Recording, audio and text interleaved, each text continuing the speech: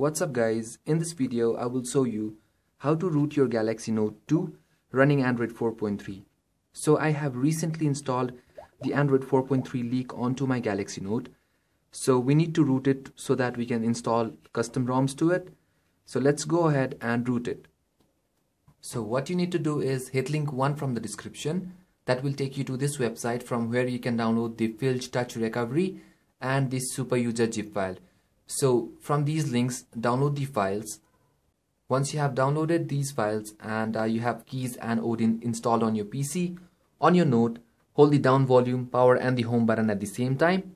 Keep holding it till you get into the download mode.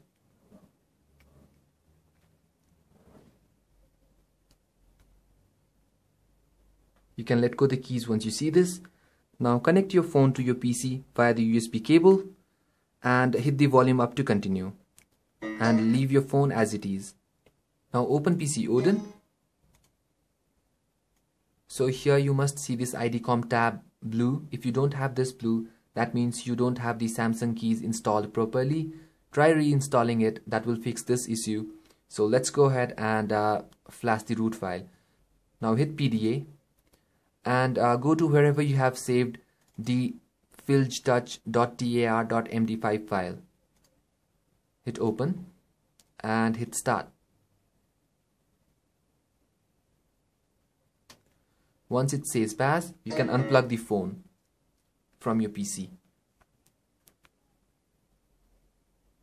So guys, we are up here. Now again, connect your phone to your PC via the USB cable.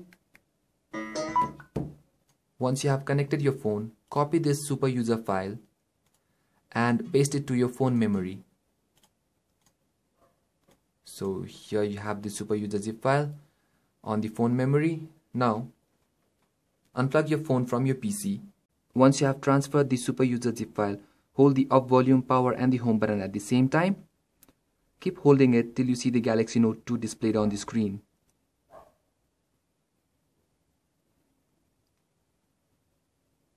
Okay, you can let go the keys once you see this.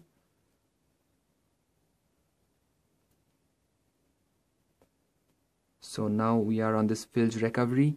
Now hit the volume down. Choose install zip from SD card. Hit the power button to select. And choose zip from SD card.